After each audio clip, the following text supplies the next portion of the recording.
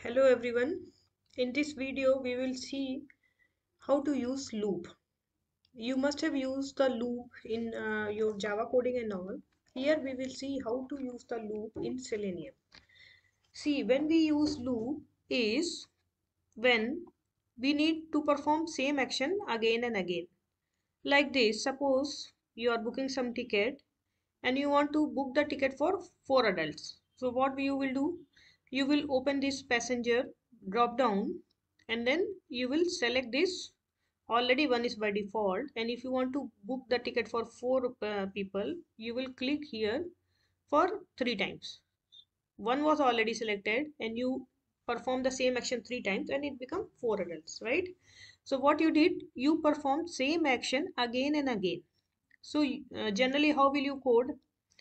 You will code, you will write this action 4 times, right? But that's not a good practice. I will show you. First we will open this website in our code.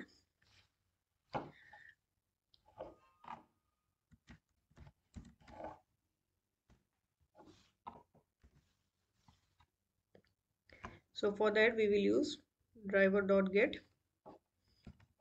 URL. That will open this website, and then to open this drop down we need to click here, right? So we will inspect and we'll see,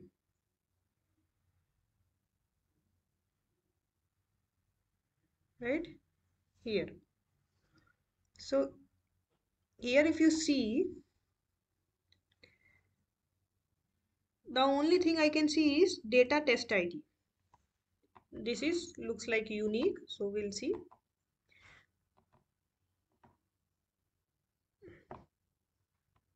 We will copy paste thing. Don't try to type, it will really screw up the things, because typing we might do some mistake, we might miss some spaces, we might do other things, so better not to do that. Always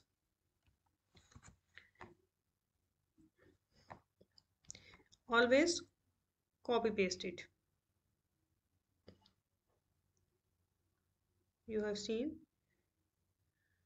it went for, so we'll check it here. We'll take it the X path, and our property was data test ID, right? So we'll take it data. Better to copy paste the property also in case you are taking something different, but as I remember, so I am taking this, but I would prefer you guys to always take it. See, it is highlighting, so we'll use this to click on the drop down menu.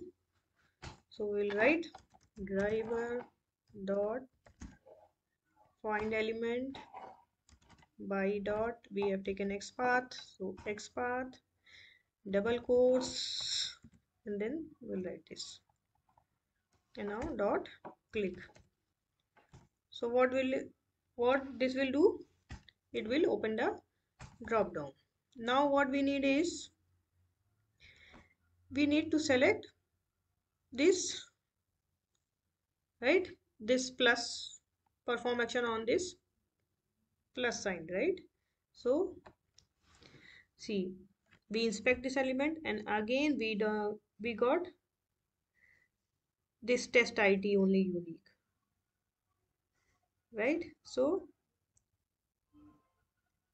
we'll copy paste here. Anyways property is same, only value is changing, so we'll take this. See, it is highlighting, so we'll take this X path, and then same thing, driver dot find element by dot X path double quotes, and we'll give that dot click. Right now we want to click 3 times because we want to book the ticket for 4 people, right? So one is by default selected. Now we have to perform the same action 3 times, right? So we have copy pasted the same thing 3 times. Let me see whether this is solving our purpose or not. We have run the test case.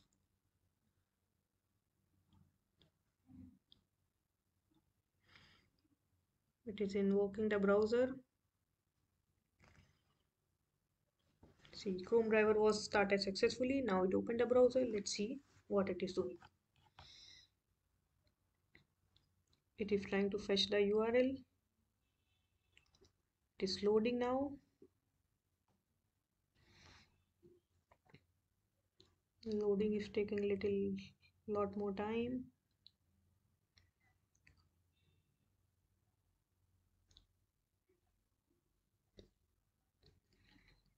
Now it should open the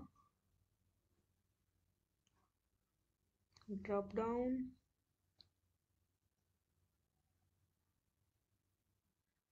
See, it opened the drop down and it's clicked 4 times.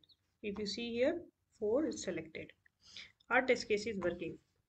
As a tester, our work is done. But here the problem is we may be thinking our work is done, but this code will not be acceptable. This is a very pathetic practice, and while coding, we have to follow some coding standards across the industry. Otherwise, our code will be scrapped. It will not be acceptable at all. Even though it is working fine functionally, it is correct, it will do the work whatever it is supposed to do, but it still this code will be a worrisome. It will not be accepted because we are same line we are using again and again. So instead of this, to make it as per the coding standard, better to use loop. There are two kinds of loop. You can use while loop as well and you can use for loop also. Both are same. Both will do the same. Functionality wise it is same. But in usability purpose, for loop is better. Because in one step only, we are doing everything. Initialization, increment and condition. While in while loop, you have to do the things in different places. So you might forget also. So I will tell you for loop. See, this is the for loop format. For, it's a simple English. Let's take any integer. We can initialize it here also and we can initialize it before the line also. Better to initialize it here. Why to write 2 3 more lines? Not required at all. So integer I equals to 0. We have initialized it from 0. Then single quotes and then I equals to 0. Now we have to put the condition. We want to run it, suppose 5 times the same line. So here one catch. Condition is if I is less than 5, semicolon, I plus plus, and then whatever you want to write, whatever you want to loop, perform the same action, you can put it in the curly braces.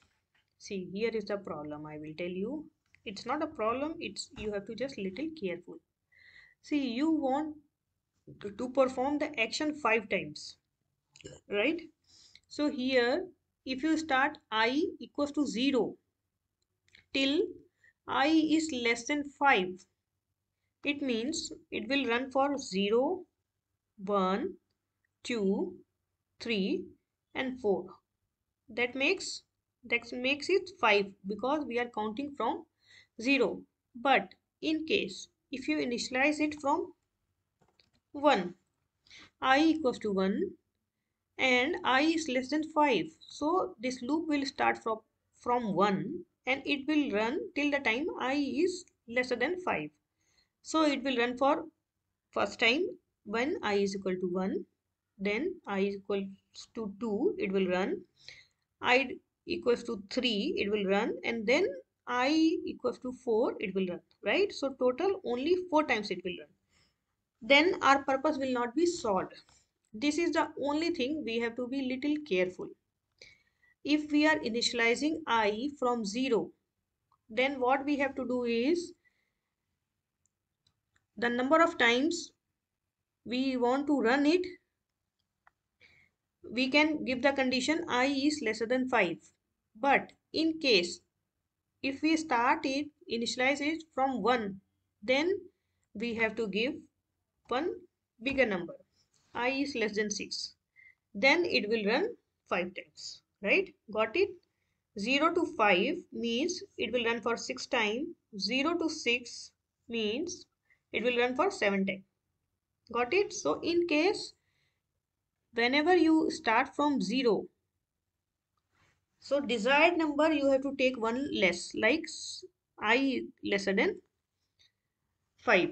But if you are running from 1, so you have to run the loop till one bigger number. Got it?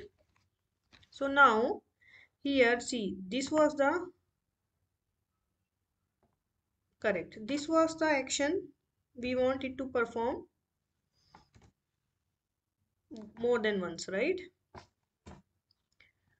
So suppose, see here, look at, here we are initializing from 1 and running lesser than 6, so it will run for 5, right? Till the time I equals to 5, it will run. The moment it becomes 6, it will come out from the loop. So it will run for 5 times. So it means we are booking the ticket for 6 people because 1 is by default selected, right? So if we press it 5 times, that for whatever script we have written, according to this script, it should run for 5 times, right? So 1, 2, 3, 4, 5. So it means total we are running for 6 people. We are booking ticket for 6 people. Got it? See here. I hope this concept is clear for everyone. Here be very careful. If you are initializing the I from 0, then you have to perform the number of times is lesser than the number you want. See, I will tell you once more. See, if you are initializing with 0 and you want to run the same action 5 times, then you have to make it I is less than 5, right? Then only it will run for 5 times. 0, 1, 2, 3, 4, total 5 times, right? And in case you are making it 1, then you have to make the condition like I is lesser than 6. Then it will run 1, 2, 3, 4, 5, 5 times. Correct? So better to take it. It's up to you. You can initialize it from 2 also. Accordingly, you have to change the condition. That's it. Okay.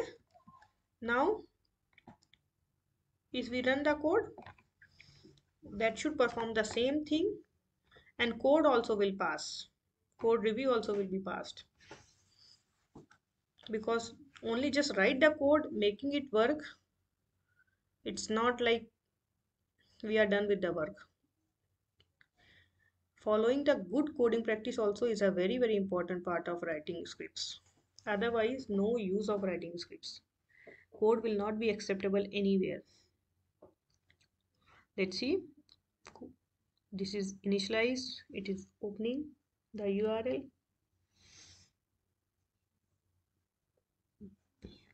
URL is taking along.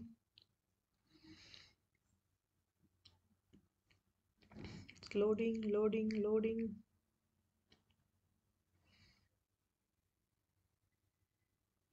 Still loading. See, it's loaded. Still loading actually. And now it should open the drop down, and now see 2, 3, 4, 5, 6. See, only till 6 It is working because we have given the condition lesser than 5 and we have initialized it from 0. Now I will show you with 1 also, and this should be 6. Again it will do the same thing. So this is the only part you should little be careful while taking the initializing and then taking the account. Otherwise it's very easy. See, it is initializing. Now it will open the browser. Browser is opening.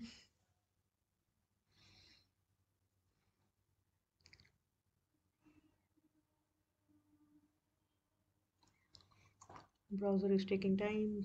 Website is taking time to get load. It's loading.